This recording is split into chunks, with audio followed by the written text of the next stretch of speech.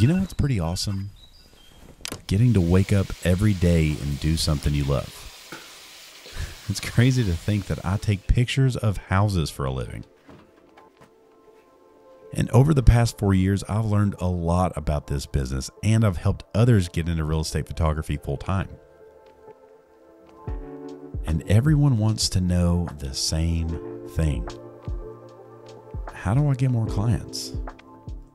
And honestly, it's not as hard as you think. I take a very personal but logical approach to gaining more clientele, and honestly, I spend very little money doing it. So in this video, I'm going to be giving you my top 3 strategies on how to get more clients with real estate photography. All right, so first you're going to need a Facebook page for your business. Now, remember that. We're going to come back to it here in a second. All right, so here's what you're going to do. You're going to get on Facebook and you're going to search for realtors in your area. Just go up to the search bar, type in realtors near me, and then try to figure out who is a real estate agent. It's not too hard because usually they're going to have a professional headshot, and in their bio, it's going to say that they're a real estate agent with whatever brokerage they're with.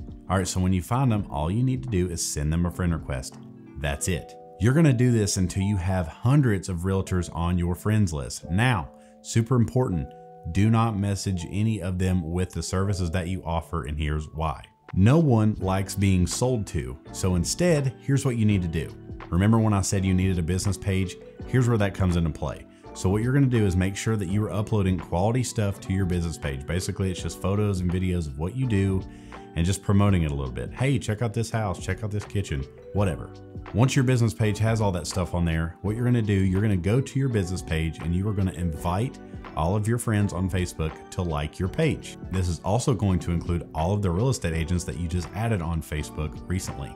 Most people are going to go ahead and like the page just because it notifies them and it's easy just to hit like and move on about your day. Now that you've done that, you've got them in the palm of your hands, literally.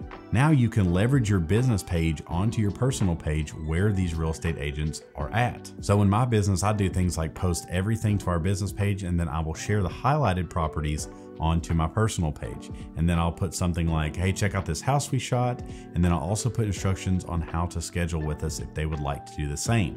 What you've done now is gathered a ton of potential clientele, and you have showed them what you offer without shoving it down their throats. They get to see it on their own time on their own Facebook feed. This has been the biggest way I have gained clientele, just by seeing what I do and how to schedule with me. You have to stay consistent with this though.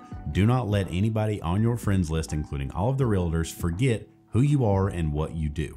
All right, moving on to number 2, and that is use door hangers. I know this sounds kind of crazy, but use a door hanger to your advantage to let everybody know who shot this house.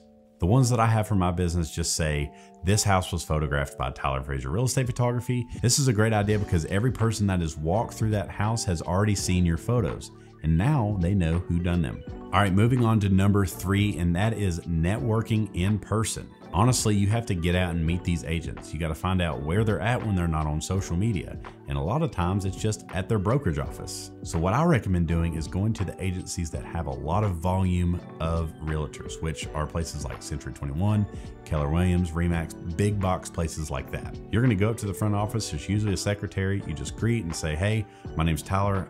I do real estate photography here in the area. Can I drop some cards off for you guys? Usually they're not going to care if you just drop off some cards, and if you're lucky, you might be able to get into a conversation with a few of them about what you offer. If you've done the first 2 steps for long enough, these agents have probably already heard of you. So when you go in person and actually meet them, that just kind of seals the deal, and now they feel like they really do know you, which is going to lead to them remembering you as a real estate photography or videography guy when they need it. If you implement these 3 strategies into your business, your clientele will grow.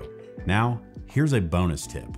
Just be kind. I mean, it's really that simple. People just want to hang around other people that are nice to be around. Just be a good person and have good business processes, and these real estate agents are going to tell their friends, which are other realtors, about you. Listen, building your clientele does not happen overnight, but if you work hard enough and you are consistent with it, it can happen really quickly. The ultimate goal for you and your business is to become the best option for their real estate media. You need to have good quality, fast turnaround times, great customer service, and just be a good person. Literally, that's it.